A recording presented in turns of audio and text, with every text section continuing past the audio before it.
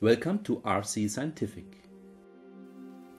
In this video we present how to measure the friction of different tires on different grounds. Friction between tires and ground is required to accelerate the car, to decelerate or brake it, to overcome obstacles, or to handle steep slopes. We can distinguish between stiction and friction. During stiction, the object sticks on the ground. As soon as it starts to move, the object slides. Friction occurs. Friction force is usually smaller than stiction force, and friction at higher speeds is usually larger than at lower speeds. The different amounts of forces required to overcome stiction or friction can be explained by the physical effects taking place at the object-ground interface on a microscopic scale. The stiction or friction force can be computed from the respective coefficient multiplied by the normal force acting onto the ground.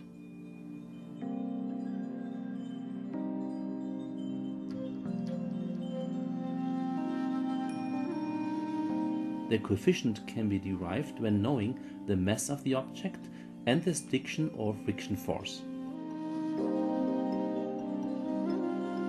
When pulling at the object while measuring the stiction or friction force, the pulling force has to be applied close and parallel to the ground to avoid affecting the normal forces.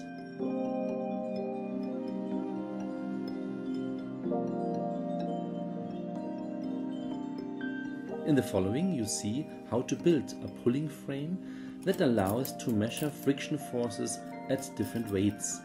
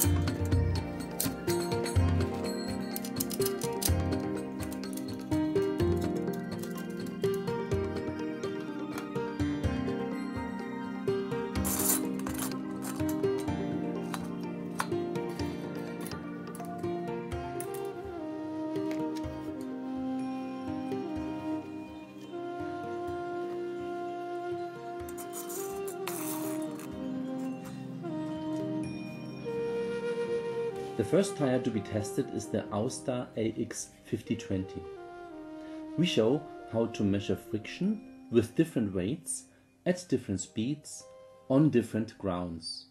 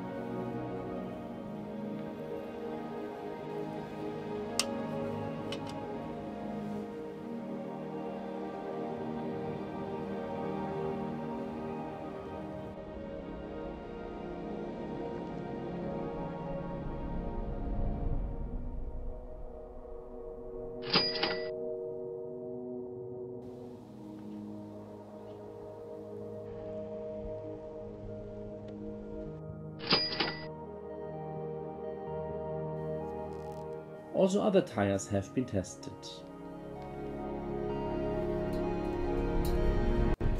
If you want to see the final comparative results, please stay tuned.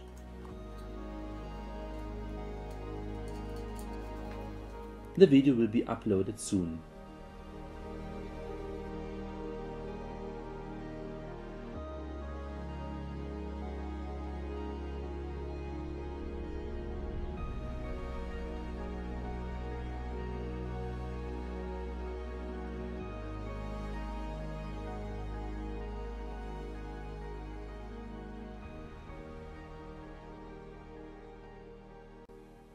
Thanks for watching RC Scientific.